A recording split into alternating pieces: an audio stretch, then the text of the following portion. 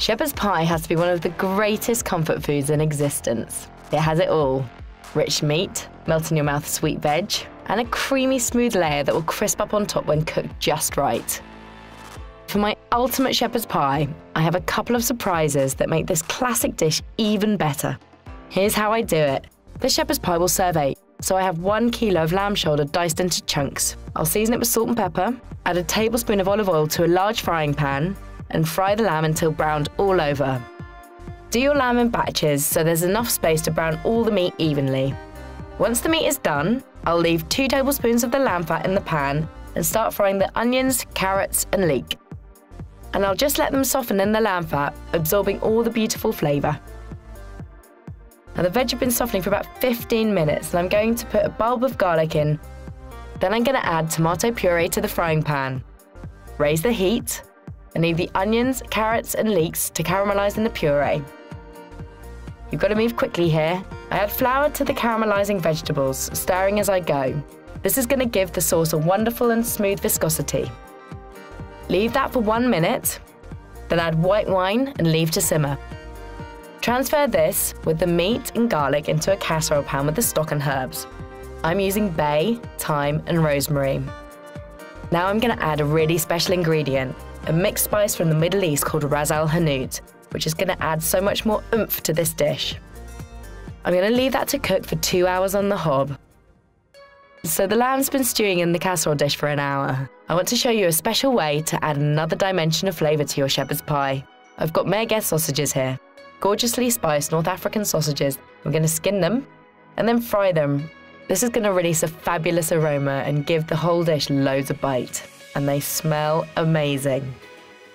I'll leave this to stew for another hour, allowing the spices from the sausages to immerse within the stew. Your stew will be rich and the meat will be falling to bits. Time to make my cauliflower mash. Cauliflower goes really creamy and smooth, and it just makes a slightly lighter mash. Chop it into smaller chunks and then whiz it in the food processor. I'm looking for rice-sized pieces of cauliflower.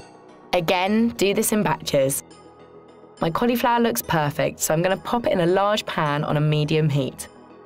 Add butter and stock and incorporate stirring for 10 minutes or until cooked through. Once that's done, I put the cooked cauliflower back into the food processor and then blend for a smooth and creamy mash. Then season with plenty of salt and pepper. Delish. Time for the best bit, the layering. I'm going to tip my stew into a baking dish. So many wonderful textures and spices, this one's going to be out of this world. Once the stew is level, time for some mash artistry. I'm going to scoop up a large spoonful of the mash, and with the back of another spoon, I'm going to lay it on the stew, and repeat until the whole pie is covered.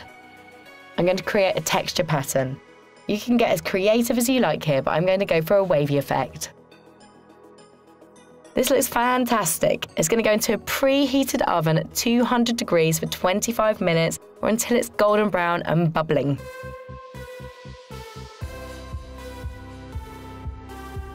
Cool, look at that.